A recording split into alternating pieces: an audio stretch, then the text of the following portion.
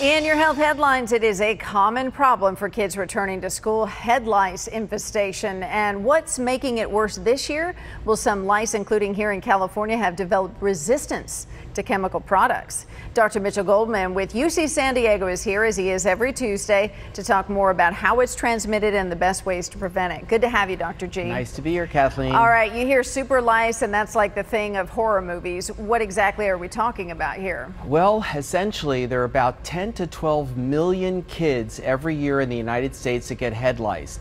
And there's actually an infestation right now in San Diego, and it's in some of the more prominent, prestigious schools as well. And so these little head lice are everywhere. The good news is they can't really cause infections, and so because of that, the Center for Disease Control is not like really on top of this as they should.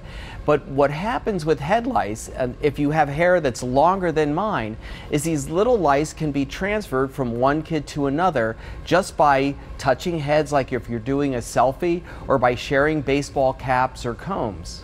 And you mentioned or walked around the stigma that comes with it, saying that prestigious schools even get it, because a lot of people don't even say that their children have it because they're sort of embarrassed. And coupling that with San Diego being one of the more lenient cities for allowing kids to return to school if they have it, it compounds the problem here, does it not? Absolutely, Kathleen. You know, people always thought, oh, it's because you don't shampoo, you're not clean, and it has nothing to do with that. Some of the most prestigious and expensive private schools in San Diego have infestations.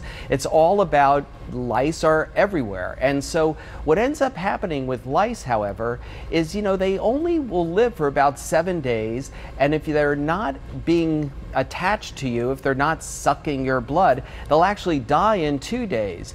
But when you see lice, it's important to really treat them. Now, a lot of the chemicals and other types of treatments that doctors would prescribe, these lice are so clever they've developed a resistance. But there's one thing that you can do that kills all of the lice. All right, what is it? It's the simplest thing. It's coconut oil. Basically, what lice do is they breathe along their sides, and if you just cover the scalp with coconut oil, usually leave it on overnight, but just a few hours is probably safe enough, they all suffocate. Now, the problem is that the lice will lay eggs, and those legs, those little teeny nits, are about a 1/4 inch from the scalp. And so those eggs will hatch in about 7 days. And so, real quickly, how do you diagnose it? What should people be looking for? Those little nits, right? Well, the nits are within a 1/4 inch of the scalp, but you actually will see them crawling all around. And so you just take a little magnifying glass, but you can see them with your naked eyes, and they're crawling around. Those guys actually move pretty fast when you're looking at them. So it's not a subtle diagnosis. It's not like dandruff or something else.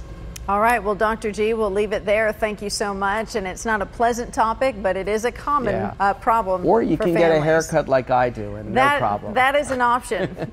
All right, thank you, Dr. G. See you next week.